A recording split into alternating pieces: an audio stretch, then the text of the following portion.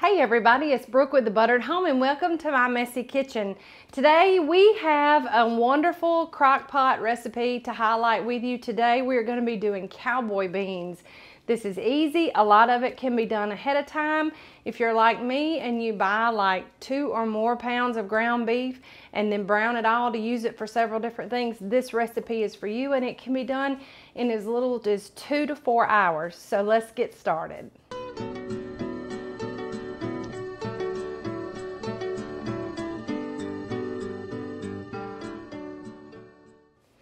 Okay, so I have the liner in my crock pot right here ready to go. What I have done ahead of time is I have cooked about 7 or 8 pieces of bacon and drained it and crumbled it. I've also cooked and drained a pound of ground beef with about 1/4 cup of chopped onion, and we have let that sit to the side.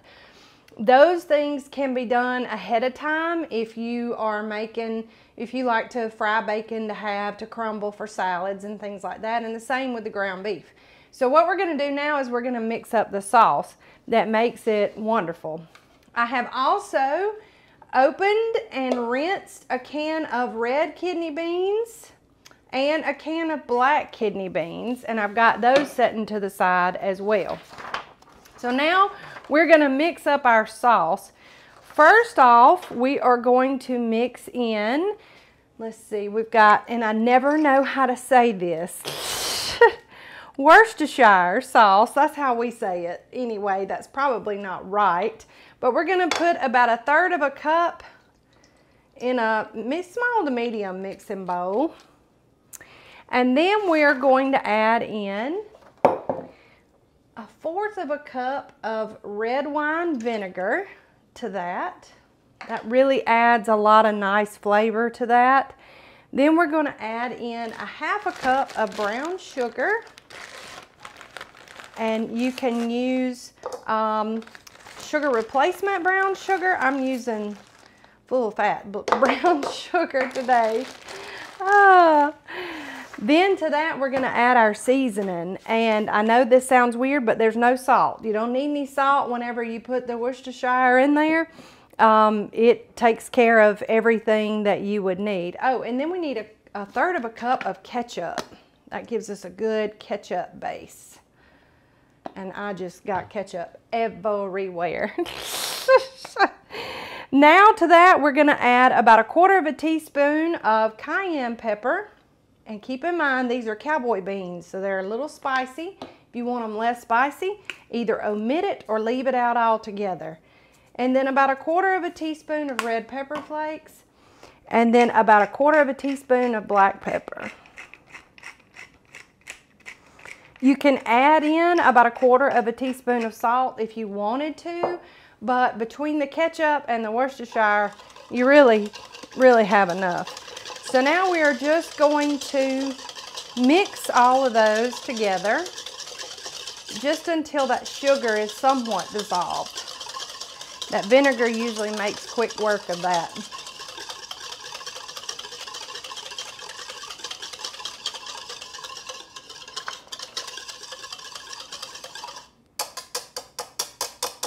Now, to a 6-quart or larger liner of the crock pot, I am going to add in my beans first, black beans and red kidney beans that I have rinsed and drained.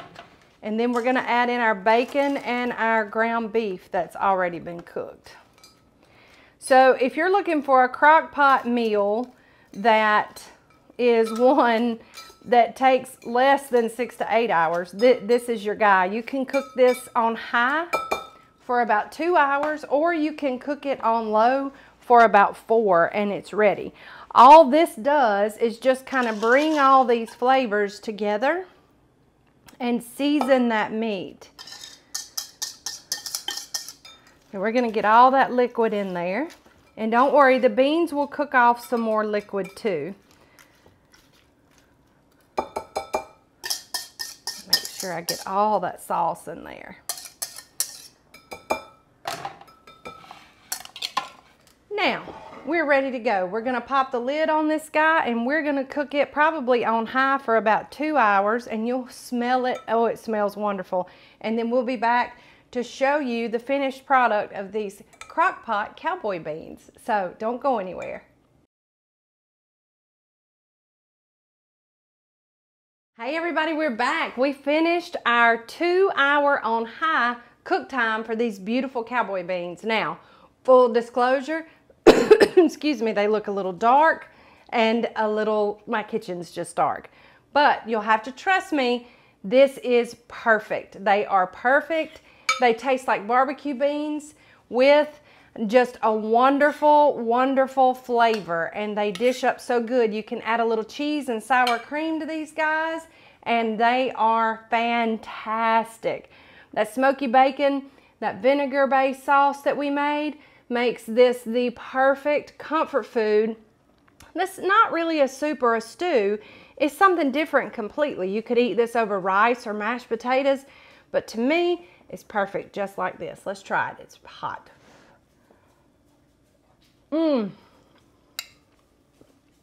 It's so good. It tastes like barbecue from a chuck wagon. But we made it economically, and we made it with some really good pantry staple ingredients. It's fantastic. Let's have another bite. Y'all, this just goes to show you, it doesn't have to be pretty to be pretty doggone good. So we hope that you'll try this cowboy beans recipe. It, like all of our others, can be found over at thebutteredhome.com for free. And you've even got lots of room when you print it out to make some notes to make the recipe your own. That's what we want you to do, is we want to take our recipes and turn them into something delicious and wonderful.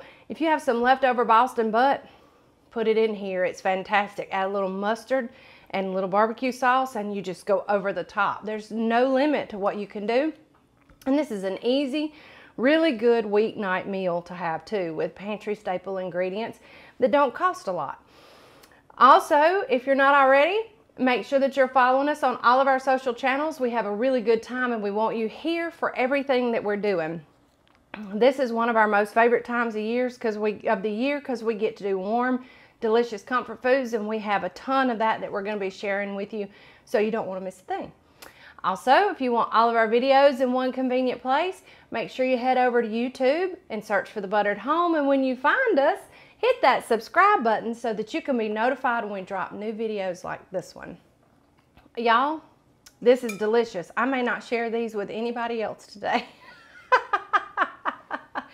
And they're even better left over. The longer they sit, the better they get.